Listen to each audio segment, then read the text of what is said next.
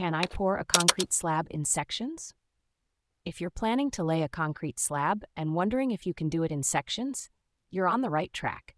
This method is not only possible but also highly recommended for several reasons. First, let's talk about control and manageability.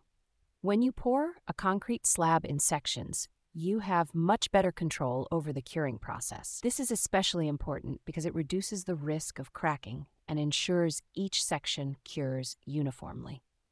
Imagine trying to manage a large slab all at once. It can be overwhelming and prone to mistakes. By breaking it down into smaller sections, you can handle each part more efficiently. Another significant advantage is the ability to introduce expansion joints between the sections. These joints act as planned cracks that allow the concrete to expand and contract with temperature changes, which helps prevent unsightly and potentially damaging cracks. This is crucial because concrete naturally shrinks and expands, and without these joints, it could lead to significant cracking over time. Pouring in sections also makes it easier to handle large or complex areas. For instance, if you're working on a large driveway or a patio with limited access, pouring in sections allows for easier transportation and maneuverability of the concrete. This approach also enables you to address specific areas without disturbing the entire slab, which is particularly useful for future repairs or modifications.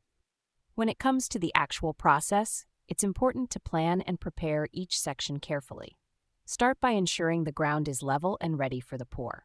Dig the area to the required depth, usually about 3 inches for the gravel base and 4 inches for the concrete. Then, place your forms and add any necessary reinforcement like rebar or wire mesh. Once you're ready, pour the concrete in small sections, spreading it evenly and slightly higher than the form. Use a screed to smooth out the surface and create a flat, level finish. One of the key steps is to create control joints as you go. For example, if your pour is longer than 10 feet, you'll need to cut in a control joint to prevent cracking. Mark the spot on the form, stretch a mason's line over the surface, and follow the line with a groover to create a straight and centered joint.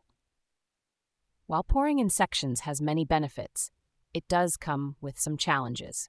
You'll need to ensure that the seams where the sections meet are executed properly to avoid visible lines. It also requires additional formwork and reinforcement for each section, which can add to the overall cost and time of the project.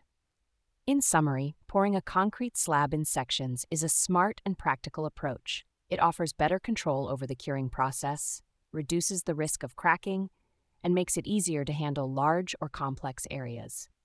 With careful planning and execution, you can achieve a durable and long-lasting concrete slab that meets your needs.